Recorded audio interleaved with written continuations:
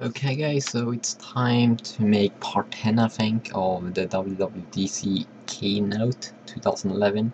We have Steve Jobs on the stage again. He's going to talk about iCloud, and basically this is the last thing that we're going to talk about on this keynote. And basically iCloud is a new thing. It is storing everything that you basically have in the cloud. Your photos, music, content, everything. I'm really talking about everything here. So basically he starts to introduce and talk about how it's been, and that everything has changed, and that our digital life, that we need to move everything to the cloud, just because our devices have changed, and it doesn't work anymore to use a thumb drive, for example, to move everything. It's much simpler to have everything in the cloud. So as you can see on this picture, all of the devices, the iPod Touch, the iPhone, and the iPad 2, and I'm not sure what that is, but oh yeah, it's the Mac. But everything will go under the cloud. Everything will be synced automatically. All of the devices are going to be synced automatically over Wi-Fi. So yeah, it basically states that everything is going to be on the Wi-Fi.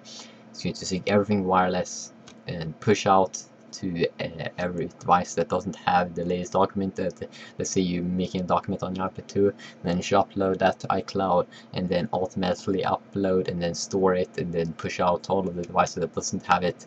So iCloud makes everything so much easier, or it should make everything so much easier. And also you made a joke about MobileMe, that it kind of sucked, and that they have rewritten it from the ground up to work better with iCloud, or to work with iCloud. So everything's going to be synced: the calendar, your messaging, your contacts, and if you use MobileMe before, it's just going to work. So as you can see here, a contact that you, let's say, added on your phone, it's going to sync that up if you want to, of course. I think that you can change that if you don't want to have it synced. Calendar, same. Let's say you make a small little thing on your Mac, you change something, it will be synced to your iPad or other devices. And then we have the calendar, you have school, you have soccer, you have all of these things. Let's say you use the calendar, then that's obviously going to be perfect. So yeah, and also if you get a mail address that ends with @me.com, if you get one of those accounts, then every message that you have are going to be synced and pushed across all of the iOS devices that you got. So very, very, very good. And everything inbox, everything's going to keep up to date. Let's say you read a message, then that should be read on other devices as well. So MobileMe, that costs 99 bucks, or it used to cost 99 bucks, and it won't cost 99 bucks anymore. And also he stated very clear that they aren't going to have any ads in this iCloud.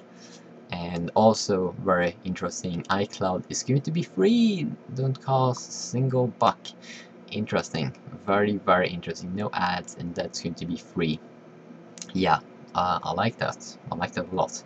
And also they're going to have a new thing in App Store, so you'll be able to see all of your apps that you're purchased, and then you will be able to see your apps that you're purchased. But let's say you purchased them on your iPad 2, then you'll be able to have a new tab that's going to say not on this iPhone, for example, and then you'll be able to just click on the cloud, and that the purchases, obviously you can just go ahead and download it from your cloud, because you have it in the cloud. So very, very, very good there, very good. Also this works with iBooks, obviously. If you read books, just sync it up, very simple. And also obviously you are going to have a backup feature, so you just type in your ID and password, and then you will see all of your content is going to be backed up Wi-Fi only. Yeah, Wi-Fi only. Is going to back up music, books, photos, videos, device settings, and app data. So let's see how been games on some Angry Birds, then hopefully that will be synced up to the cloud, so you don't have to game that all over again. So that was 6 apps. That was for iCloud, music, books, and some other apps. But they are also not going to stop there. They're going to have some other apps as well, and it's something that we call documents in the cloud. And basically what that is kind of the same thing. Let's say you are making something on your iPad, you create a new document, and then you go home. You don't have to do anything. You just go home. You don't have to click on backup or anything, but you go home, then when you're home it should be there on your other devices, let's say your iMac, and of course you need like a Wi-Fi connection or something like that, or else it won't work. This is something that's going to work in Pages, Numbers, Keynote. So if you're in Keynote, do some stuff on your iPad and come home, you should see the same stuff, and that's also what they have been demoing out. So quite interesting. As you can see here, iCloud for Keynote.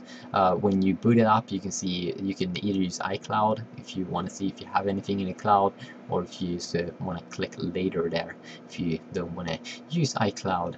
But as you can see, he's making some changes here on his iPhone 4, and then he could come home and everything is there. And Apple, they could store everything in the cloud. The cloud is kind of insane. That's why I made a video talking a lot about the cloud, because the cloud is kind of crazy, and that iCloud have storage APIs for documents and key value data. It's worked for all iOS devices and Macs and PCs. Hell yeah, it's worked for PCs. Yeah, but that's very good that iCloud is going to work for PCs as well, so I can't wait to try that out. Okay, next video is going to be about the next app. It's going to be about photo stream and a lot of other things, so yeah, stay tuned for that. See you.